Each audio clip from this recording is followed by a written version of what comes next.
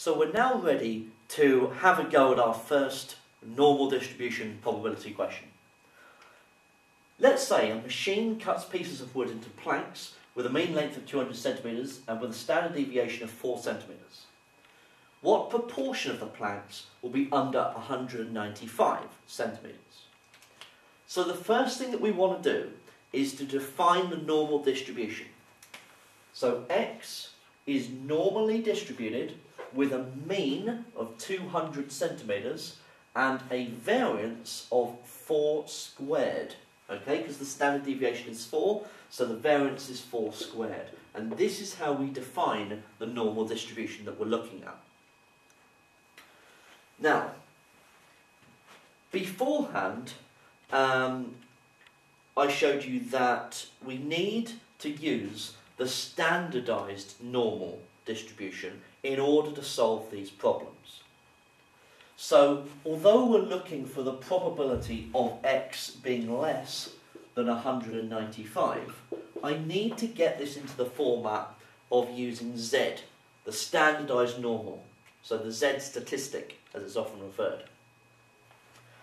So, to determine the value of z, we use the formula x minus x bar over the standard deviation.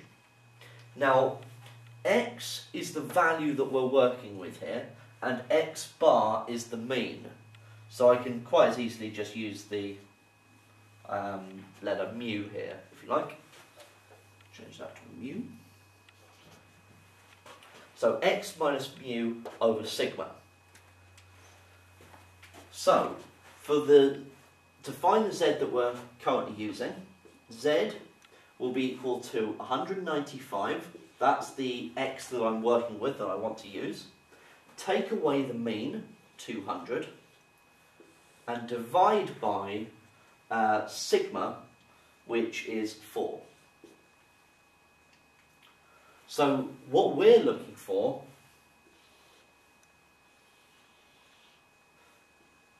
with a mean of 200,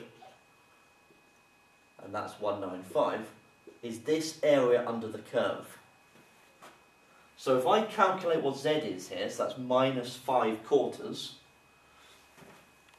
so that's minus 1.25, then this is the same as the probability of z being less than minus 1.25.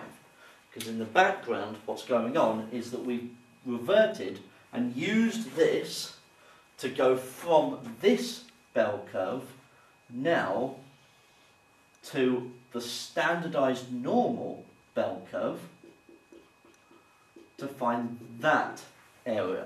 Because these areas are going to be the same. So, to find that, I can either use the probability tables or I can use the TI-82 stats, okay, which I'm going to show you how to do now. So we're working with a normal distribution with a mean of 200 and a variance of 4 squared. And we want to find the probability that x is less than 195. And we've just found that the z statistic will be minus 1.25. So we want the probability that z is less than minus 1.25. Now, so what we're going to do is we are going to go onto our calculator and we want to go into VARS, the distributions. So second, then VARS into the distributions. And what we want to use is the normal CDF function here.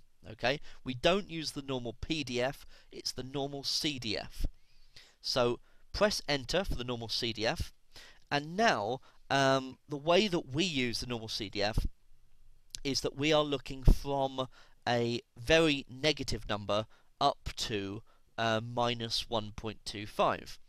Now, you could do a very big negative number, but for the standard normal, because the mean is 0, and you've got standard deviations of value 1, anything that is less than minus 3 will be insignificant, and so we could just put in minus 10 as an example.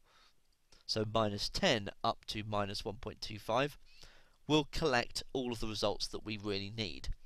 Of course, the graph goes to negative infinity, so minus 10 seems like a bit of a small number, but trust me, between 0 and minus 10 will be as good as 50% of the data. So from minus 10 to minus 1.25, close the bracket and press enter, and we get a probability of 0.1056, so about 10.6%. Okay, and that is the probability that we are looking for here.